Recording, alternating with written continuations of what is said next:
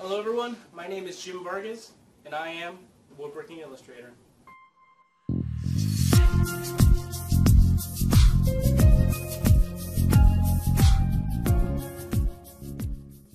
Alright, so for my first woodworking video, I decided to do a standard type of woodworking mallet, but I want to do it a little bit differently than the other ones that I've seen, because it seems like everyone who I follow on YouTube has done some sort of woodworking mallet before.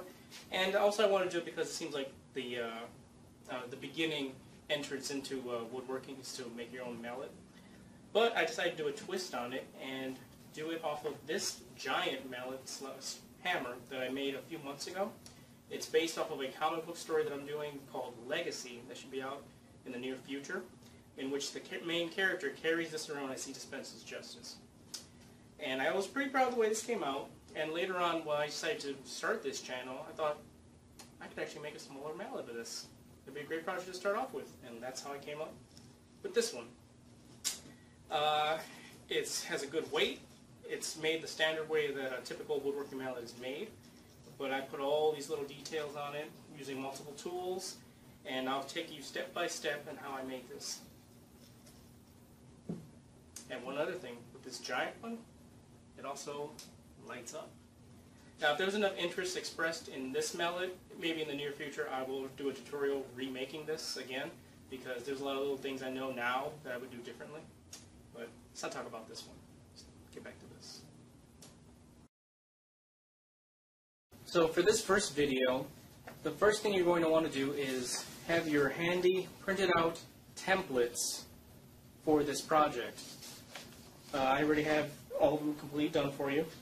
Just follow the link below this video and there should be a download for this template. The first thing I'm going to do is cut this piece of solid maple down to 7-inch lengths. So let's get started.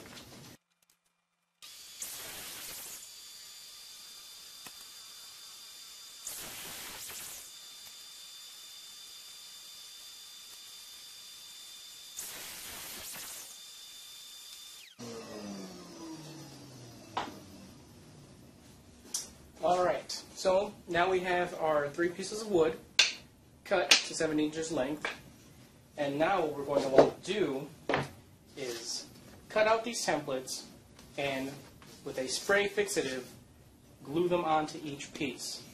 Now it doesn't exactly have to be exact because later on as we cut we'll even everything out, so you just want to make sure you get it right there as center as possible, and then we'll begin cutting.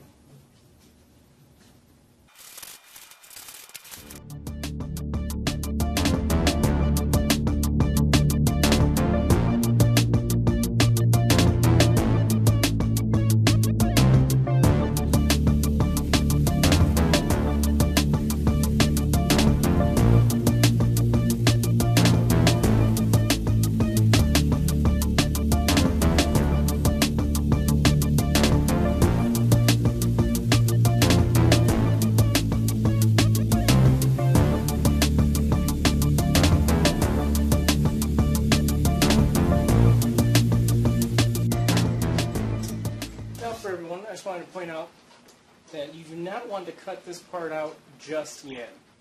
You're going to want to cut out with a Forstner bit these circles here, which I'll get to in a second, so that you'll have more to grip as you're cutting through. So after you cut the holes out, then we'll cut this piece off with a bandsaw.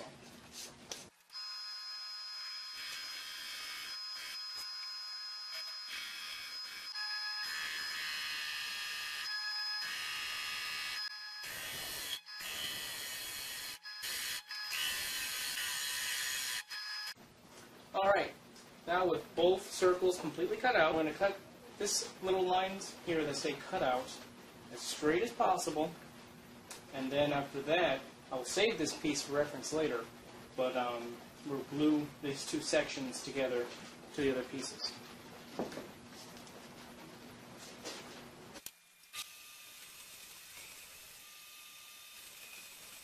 So now comes the gluing process. What we're going to do is glue these 2 pieces onto this back plate. So the one that has these symbols is the back plate.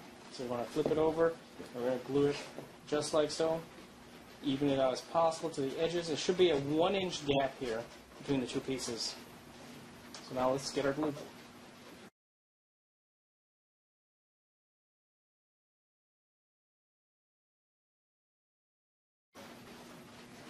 Alright, so what you're going to want to do to make sure these pieces come out as straight as possible and nice and even is when you clamp this up to set, you're going to clamp it up to the top piece, but you're not going to glue it yet. You're just going to have it clamped in here in place to hold it, and it should hold the shape in there just nicely. So let's get our clamps.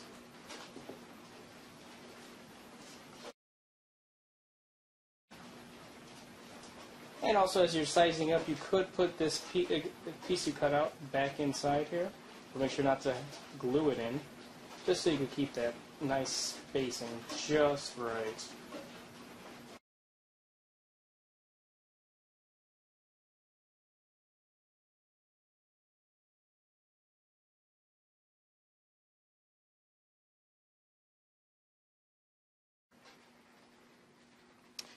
So at the end here, after it's all clamped up, you have it set like it's some spaceship in a dock. Alright, so now that these inner pieces have set, I've taken them apart from the structure, and I'm just going to fill these up with BBs. But first, I'm going to take a heat gun and take this little piece of paper out so that the wood will adhere to the wood.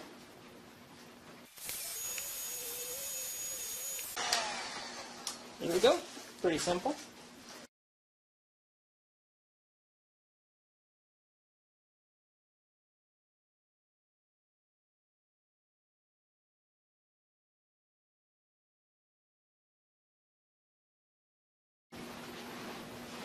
I make sure you put the symbols facing the proper way, so it should be how it faces when you put it back on here.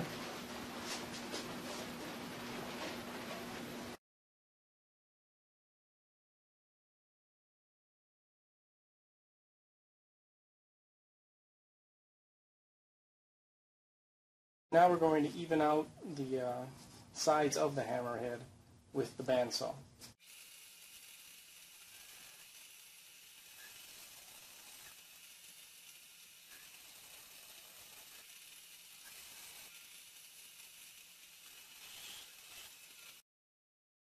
Now comes a time where we get to bring out a rotary tool. In my case, it's a Dremel with a really small carving / engraving bit. You see right there. And what I'm going to do first is carve out the little bit of symbols here in the front face and on the rear. And then I'm going to cut out the inner part of these lines here with a slightly larger bit.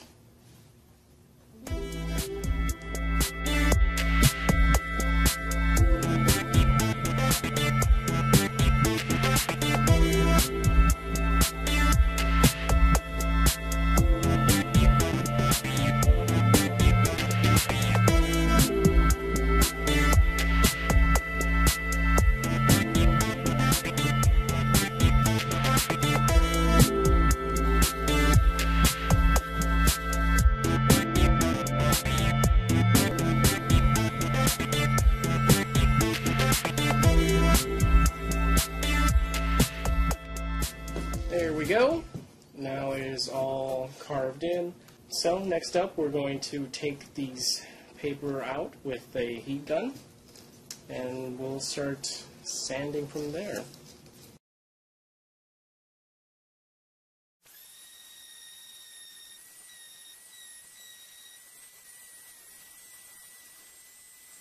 So I redefined the inner little markings here with my really small engraving / carving bit.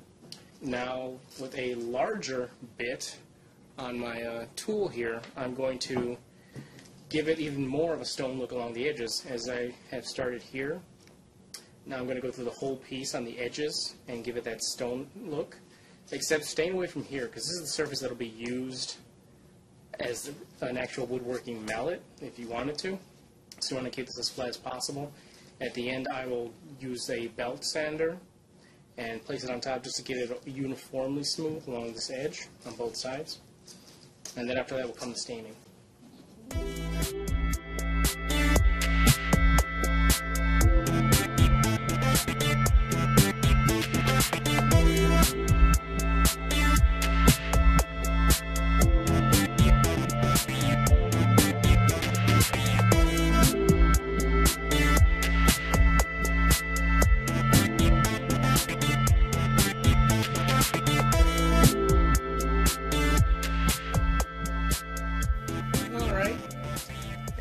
see, this is why I said you didn't really have to worry about whether or not all three of the pieces came up to the exact same lined up shape, because I already knew you're going to take the rotary tool and really just go to town with it. All along these edges here, basically you kind of let the tool do its own thing, and you just let it dig in there into these grooves, and you start to notice that it starts looking stone-like. And once it has the paint on top, it looks even more stone. What you can do after this portion is, if there's any like larger pieces, you can use the carving tool to take them out, or just get some fine grit paper and just hand saw it. I mean, not saw, but hand sand it down a little bit, just to make it a little bit smooth.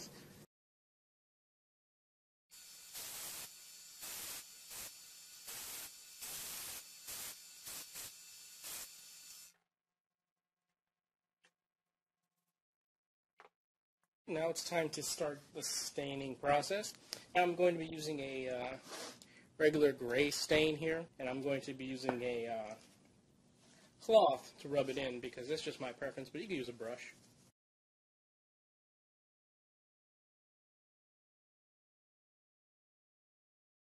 There goes the first coat. Chances are, just to be safe, I will add about maybe 3 or 4 coats. And like I said, you mainly want to focus on these ends here, which may require a few coats or maybe even a light sanding to get the grit up so that it will absorb the stain better. Alrighty, so it's all nice and pre-stained. Like I said, you're not really focusing on the face or the top or the bottom.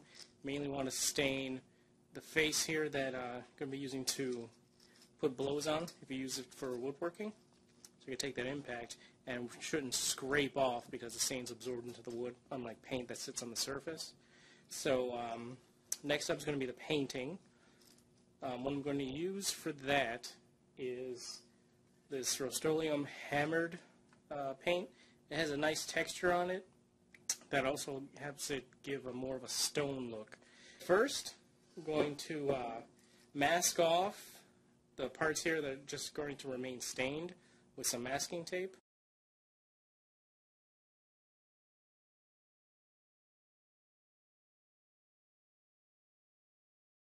Alright, let's get that first coat of paint on. Probably will take 2 coats, maybe 3, depending on how much you want to texturize it. You just want to make sure not to overpaint it, that you cover up the lettering that you did. That is if you decide to do it. If you left it blank, it wouldn't matter as much, but it's never really good to overpaint something. So start with one coat here on the front face and the sides. Here is the hammerhead fully painted, and about 3 coats each side here. You see the texture that the hammered spray paint gave to it, which I really like. Also use it on the bigger version of this. And now we're going to take off the masking tape and see how that came out. There we go. See, this part will be without paint and should be able to use for impact and without paint scraping off of it. And for these edges here, we could probably just use some high-grade sandpaper to blend it a little bit. There we go. Alright, next up what I'm going to do is, with a scrap piece of wood with some sandpaper fixed to it, I'm going to sand out a little bit of the inside here, just in case there's any paint that might have gone inside. Just keep it nice and smooth, also so that the wood glue would adhere better.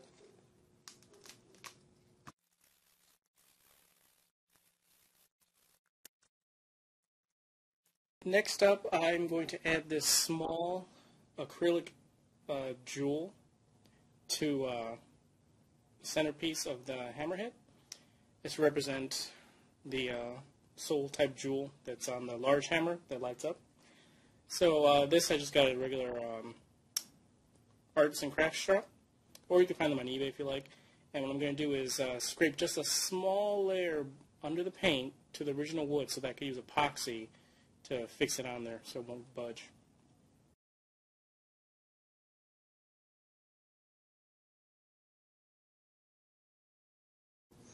Alright, now I'm going to mix up some epoxy really quick here, just a tiny bit.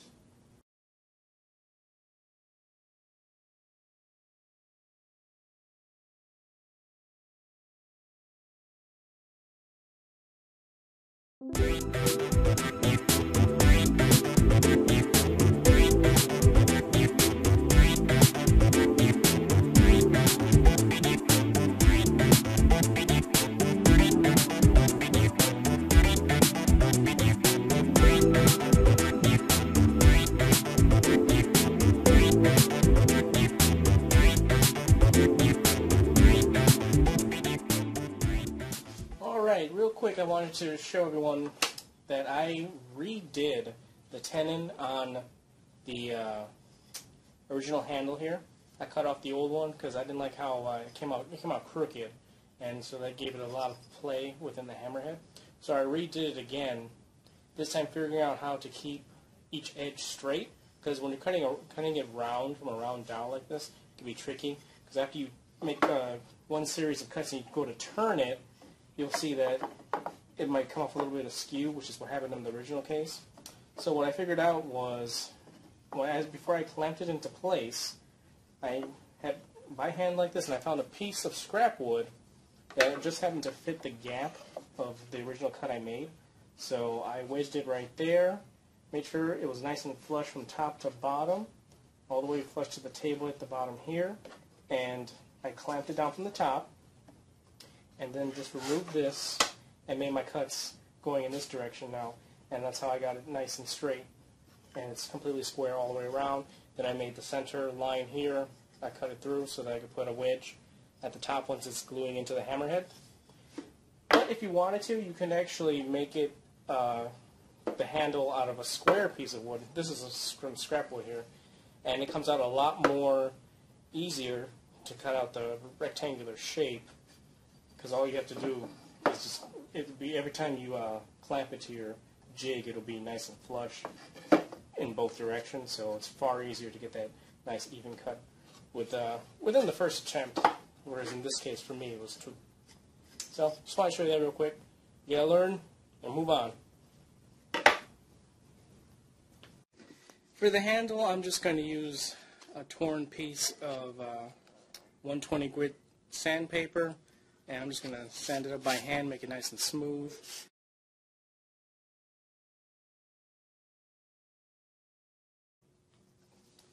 Alright, for the finish, I'm going to be using some Danish oil that you can just rub on with a cloth.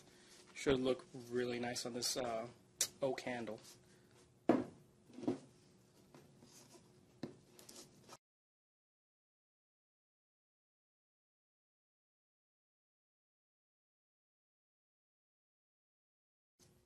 We have this. You can see the difference right here of tone. It's just gorgeous. Now comes the time to make the top and bottom pieces, or assemble them rather. I already pre-cut a piece of scrap wood. I just glued together two pieces of board I had. There's a definite measurement just to get a nice shape about here.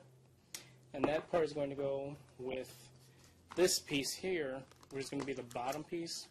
I got both of these at a hardware store, pretty cheap, $1 something each. This is going to be the top, and this is for the bottom. What I'm going to do is use the drill press to drill a hole here and wood glue it in. And for this piece, for whatever reason, it comes with a hole pre-made.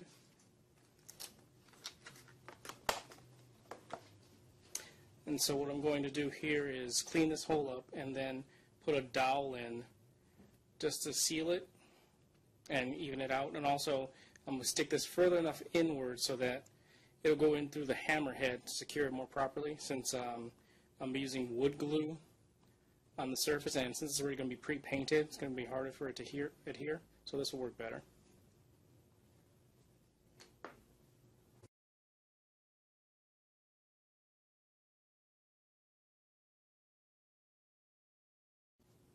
Alright, so as I was doing this, I decided to drill a hole at the base of the block here so that I can insert another dowel through here, and this will go at the, I'll cut it off at a point about 1 inch, and I will glue this in to another hole that I will drill at the bottom of the handle so that it fix even stronger, have a better grip center.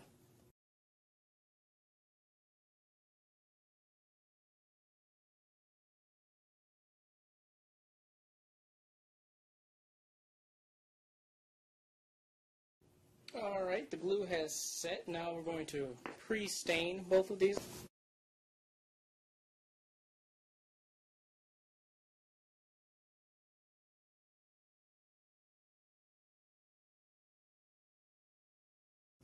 Alright, now they have set for a few minutes. Now it's time to put some oil.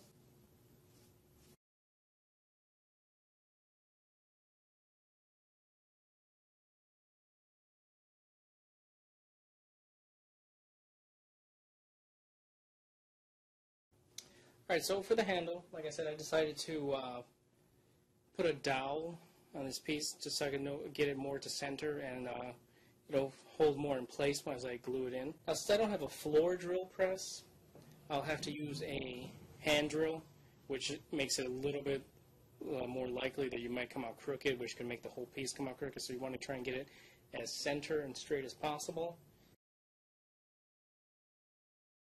Alright, so what I did end up doing was trying again, pinning it, or clamping it to my workbench and drilling the hole straight through this way, and it turned out to work better that way.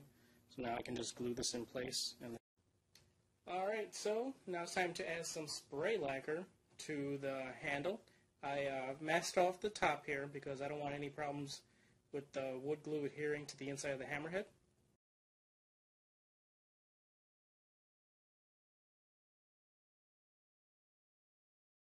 And then when it's all nice and dry and everything's set, I will take some really ultra-fine grit sandpaper and just give it a nice sanding, make it nice and smooth.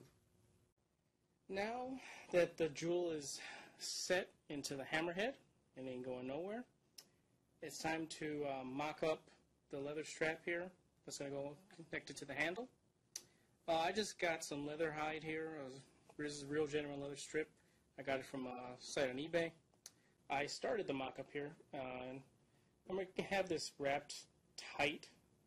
I'm going to use a cement adhesive. I already have one piece here cut at an angle. This is the type of contact cement I'll be using. I'm just going to use a brush to put it on, and I think I'm going to put just a little bit at the top, let that set with a clamp, and then I'll work my way with the rest.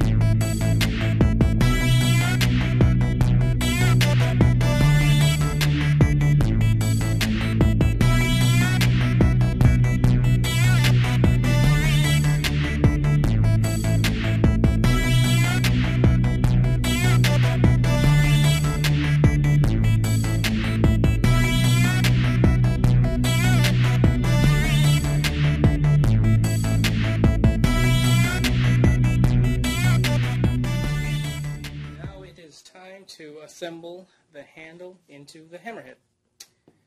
Right, what I did off camera was I tried to get some of the glue off, but it really had already stained the leather, which is fine. I really didn't think that was a big deal. I wanted to have a worn look anyway, so I made it look even more worn by just getting the 1000 grit sandpaper that I used to sand the lacquer. I did a little bit over it, makes it look even tougher. You can grip it way better now.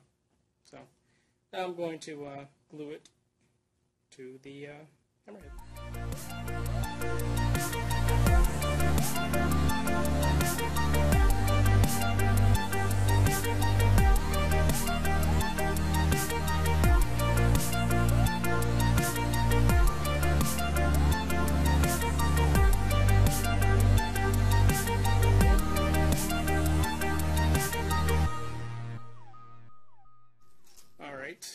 next up, I'm going to clean this up a little bit, let it set, and then I will cut this with the bandsaw.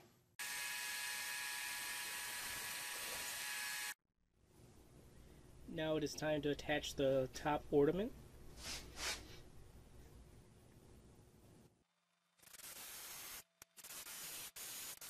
Alright, now I drilled a hole right in center there at the top, and see how this fits in there. Right. Some light tapping, this should fit in.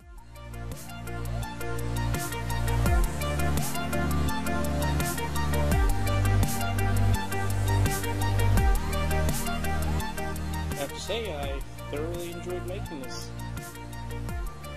I'm not sure if I enjoyed making. I think I enjoyed making the smaller version more than the bigger version. The bigger version gave me a lot of trouble. Alright, there you have it. I hope you enjoyed making this mallet with me today. Please don't forget to like and subscribe down below. And also do not forget to check out the corresponding illustration video that goes with this hammer/mallet. I'm also probably going to do another corresponding illustration video that will have to do with the main character who uses this mallet, so keep an eye out for that. And also, please consider being a Patreon, because, let's be honest, I would like to do this full time, and it's only through your support that I'll be able to do that. And keep on bringing you brand new content, and hopefully keep on bringing up my skill level and sharing it with you. So, once again, thank you very much. I'm Vargas, Woodworking Illustrator.